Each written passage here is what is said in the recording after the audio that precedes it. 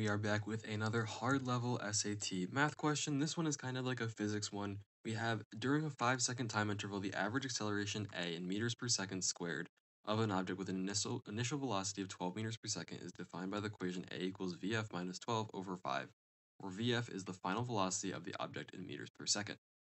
If the equation is rewritten in the form vf equals xa plus y, where x and y are constants, what is the value of x?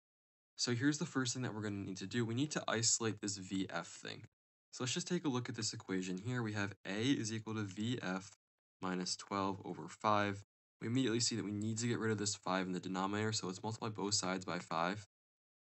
So you have 5A is equal to VF minus 12, and we can isolate this VF by just adding 12 to both sides.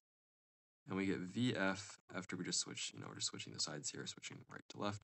VF equals 12 plus 5A. Now we want this in this form, so we can just rewrite this, simply switch the order. It's commutative property 5A plus 12. So we see that our value here, that our coefficient of A is just 5. And again, this is a hard level problem for the digital SAT. Really not that difficult. You just have to do a little bit of simple algebra. We get our answer is just 5.